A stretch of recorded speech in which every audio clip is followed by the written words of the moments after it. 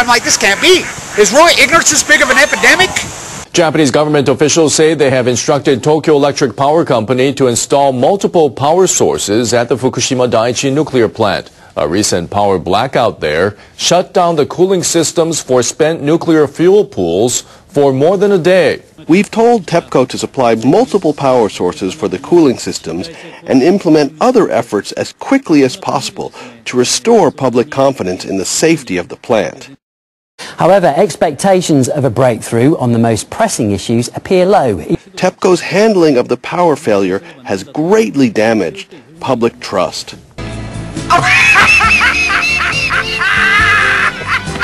What's so funny now? I sometimes just think funny things. Chief Cabinet Secretary Yoshihide Suga said the government also told the firm to improve its risk management as the utility failed to promptly report the latest problems to the authorities. But it's probably best if we just ignore what they're about to say. The plant suffered a power failure on Monday night. It took about 29 hours to restore power to all the affected cooling systems, which service 4 spent fuel pools. So all I'm saying is if anybody thinks that they're not going to screw you, well, good for you. Crews in northeastern Japan have passed something of a milestone as they work to clean up the mess made by the March 2011 disaster. Workers in the 3 hardest hit prefectures have disposed of just over half the debris generated by the earthquake and tsunami. Government estimates 2 years ago suggested 16.3 million tons of debris were scattered across Iwate, Miyagi and Fukushima prefectures. That didn't include sediment that washed ashore. Environment Ministry officials say crews disposed of about 8.4 million tons of waste by the end of February. They've set the end of March 2014 as the deadline to finish the job. But they believe it will be difficult to complete the disposal on schedule in Fukushima, the location of Japan's damaged nuclear plant.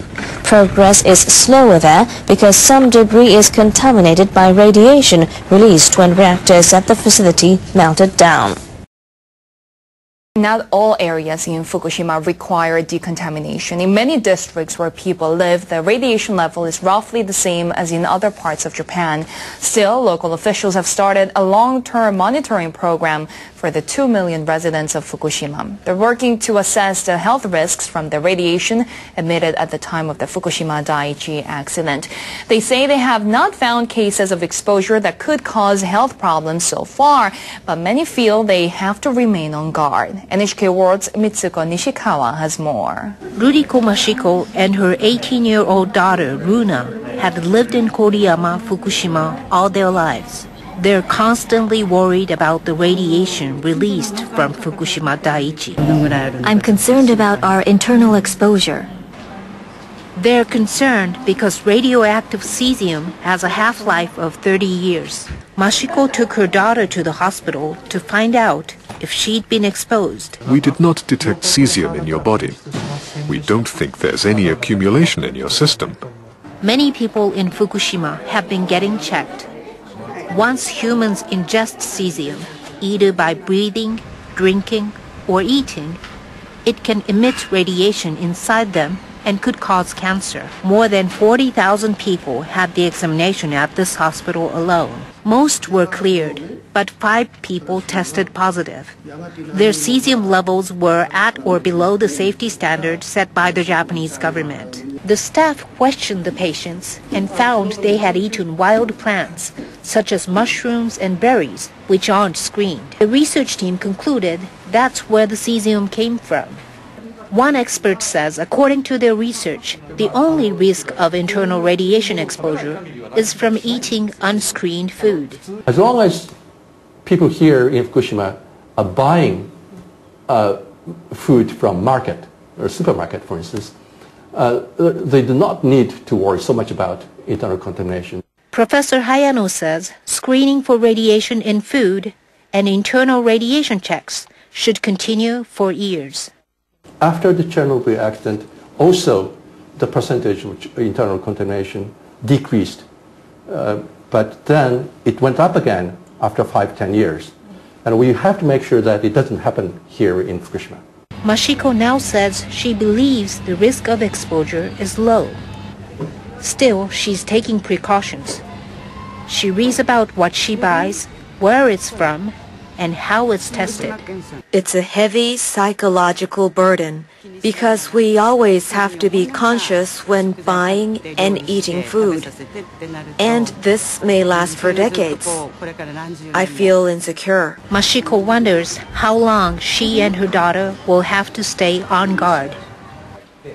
Many people in Fukushima are wrestling with the same dilemma, and likely will for years to come. First, the U.S. has been adding a fluoride to its public water supply for decades, and that's, of course, to prevent tooth decay. Well, now researchers from Japan are suggesting that we add lithium. So why is that? Well, they're actually not suggesting it, but they're certainly looking into it. Lithium is a medication that in prescription doses treats mood disorders in people with bipolar disorder or manic depressive illness. And what these researchers found in Japan is that lithium is present in trace amounts in the normal water supply in some communities. And in those communities, they have a lower suicide rate.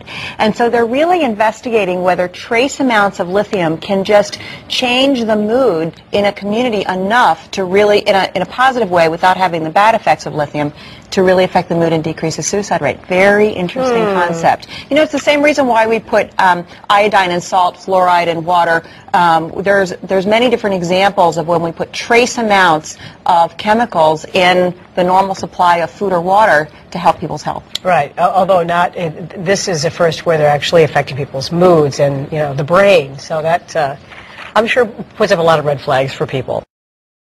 So all I'm saying is if anybody thinks that they're not going to screw you, well, good for you. 2:46 in the afternoon. Shock waves from the earthquake reach the plant. The reactors active at the time automatically go into shutdown. Then the plant loses power. Generators kick in to keep cooling the reactors. 50 minutes later, tsunami waves engulf the reactor buildings and flood the generators. The plant suffers a station blackout, cutting out power to all cooling systems. Around 6:50 p.m., fuel rods inside Reactor 1 overheat and start melting down. The overheated nuclear fuel interacts with water to produce hydrogen gas. The next day, 3:36 p.m., a hydrogen explosion partially destroys the reactor building. Workers start pumping in seawater to try to cool things down, but it's not enough. They're unable to prevent 2 more hydrogen explosions over the next 3 days. Engineers reveal later that something far more serious was underway, a triple meltdown. The situation escalates into a level 7 nuclear accident, the maximum on the International Nuclear and Radiological Event Scale. The TEPCO general manager told NHK World the incident defied all expectations. Difficult to actually imagine that situation, especially just a station blackout. We have been being trained and using the simulators, so it's not so a big surprise. But station blackout continued for an extended time period, very long, and also it happened not only at the one plant but multi-plants. 2 years later, engineers are still struggling to contain radioactive material and understand what's going on inside. Workers have covered Reactor 1 with a protective tarp, and they're building hard shells around Reactors 3 and 4. They've installed cooling systems to try to keep nuclear fuel at temperatures that are safe. TEPCO officials say they've managed to keep emissions of radioactive particles under control. But inside, radiation levels are so high, it would take only about an hour for a person to be exposed to a fatal dose.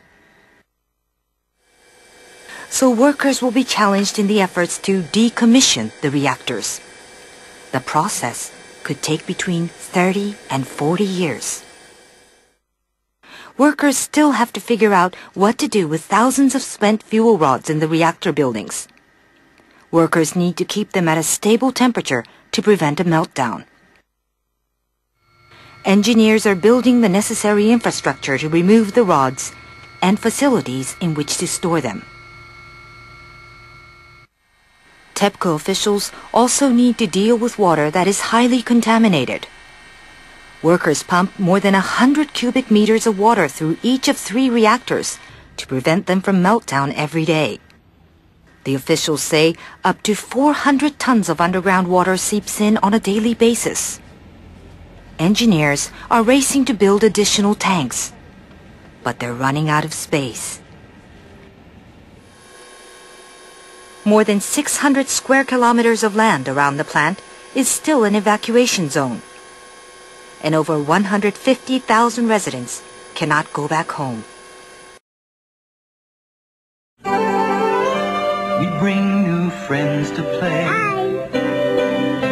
Show how much you care. I wrote this just for you. We make you smile, GE.